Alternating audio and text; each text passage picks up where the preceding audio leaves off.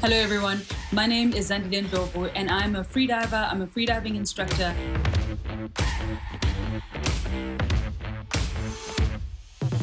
This is important.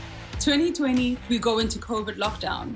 And as soon as we got to level 3, I was tired of being indoors. And when our borders opened, I was on a road trip for 5 months, a solo road trip, traveling from Joburg all the way down our coastline to be by yourself on the road, camping, Airbnbing, living your best life.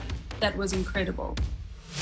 So I traveled to Zandile, and Zandile is known for its great white shark. So I find these humans, we become friends, and everyone says, Zandi, you have to come. Sunset, we're gonna jump into the water. We jump in, we go through this incredible channel. The water is charged. And let me tell you, I was afraid, but I didn't let go. To this day is one of the most incredible stories of adventure, exploration. I'm so glad I showed up that sunset to go and explore with these people and enjoy the water.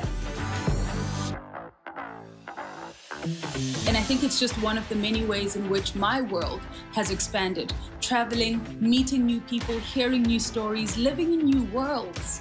I think South Africa is the most beautiful country there is. Like, I feel like we are incredibly blessed. If people were hesitant about traveling to South Africa, I mean, as a woman traveling by myself, the kinds of messages I got were, Zandi, have you lost your mind? You're a woman traveling by yourself. Have you not seen the stats about what happens to women and what does it mean to be safe? And for me, it was a very difficult one, but I knew that I wanted to do this. My heart was ready to do this.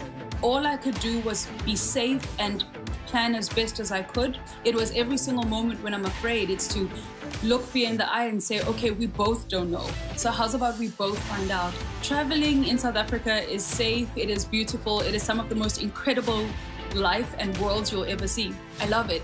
It's my thing. And I want to travel more of it, sorry.